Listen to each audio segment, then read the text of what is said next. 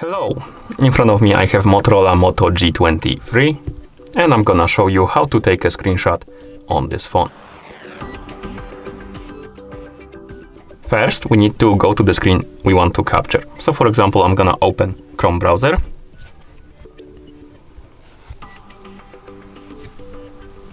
And let's say I want to take a picture or rather screenshot of this page. To do it, you can press and hold the power button and volume down button together.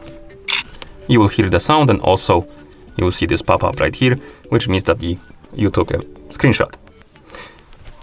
On this pop-up right here, you have a couple of options. You have share button if you want to share it. You can edit screenshot by tapping on edit button.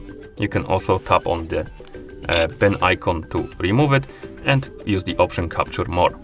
Capture more option allows you to take a screenshot of the page that doesn't fit on the screen. So for example, we have a Google page and we can scroll down through it and we can take a screenshot of the whole page in one screenshot. You don't need to take a multiple basically. So we can take a screenshot, tap on capture more, and it's gonna start scrolling down and you can select the part you want to take a screenshot of, and once you're done you can tap on save to save it like this. Okay.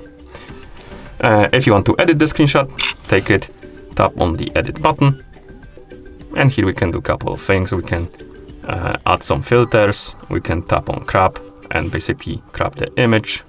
We can adjust contrast and stuff like that. We can also, like I said, apply filters. We can use the markup option to draw on the screenshot. And once you're done, you can tap on the save option to save the copy, right here. And that's about all. That's how you take a screenshot on this phone. Thank you for watching. If you found this video helpful, please consider subscribing to our channel and leaving the like on the video.